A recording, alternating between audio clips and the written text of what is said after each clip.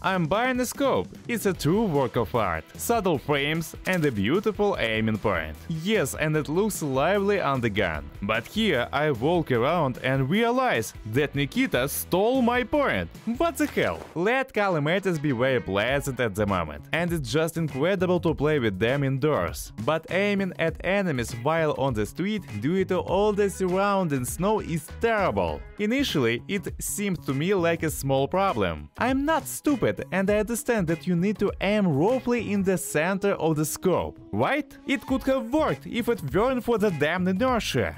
Whether you like it or not, the barrel and aiming point will deviate. And if the dot doesn't contest at all against the white snow, you won't be able to adjust your shooting. Holographs could have come to the rescue. Yes, there's a downside with thicker frames. However, the dot is very contrasting, which is naturally a plus. But look at their prices. They are literally several times more expensive. And it's unclear for what reason. Even the awful 553 costs more than 35,000. I don't even know how I got to this point. Thanks to some subcutaneous reflexes, the integrated Tarkov code in my DNA just told me what to do. At first, subscribe to the channel, and then start playing with a large lens, meaning use optical scopes with a 1x mode. Usually, they have a very bright dot. What's more, there are additional lines that won't let you get lost. However, there are some problems. Firstly, no matter which one you take, each one costs crazy money. So, among adequate options, it's only worth using the L-Can. I buy it either from the third peacekeeper or the fourth. Yes, the cost is the same as when taking a holograph,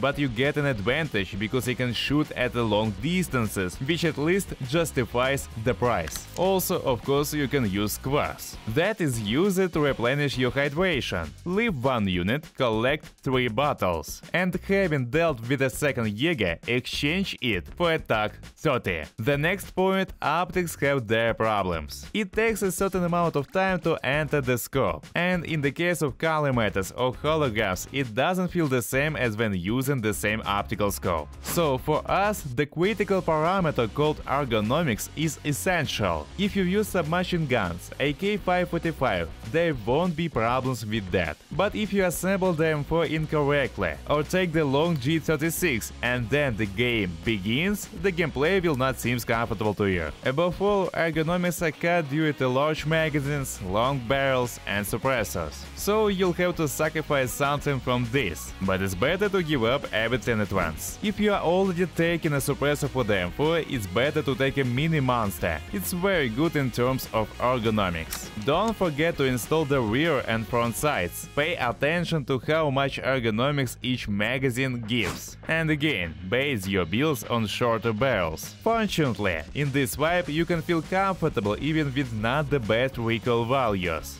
When you achieve high ergonomics, you'll enter the scope very quickly. You'll like it. And most importantly, you'll gain advantages. You'll be able to defeat enemies at a distance, even in long dormitory corridors. It can be very useful. I've voiced everything I wanted. It's your time to voice your thoughts in the comments. Give a like, subscribe to the channel. Thanks for watching until the end. See you next time. Good luck!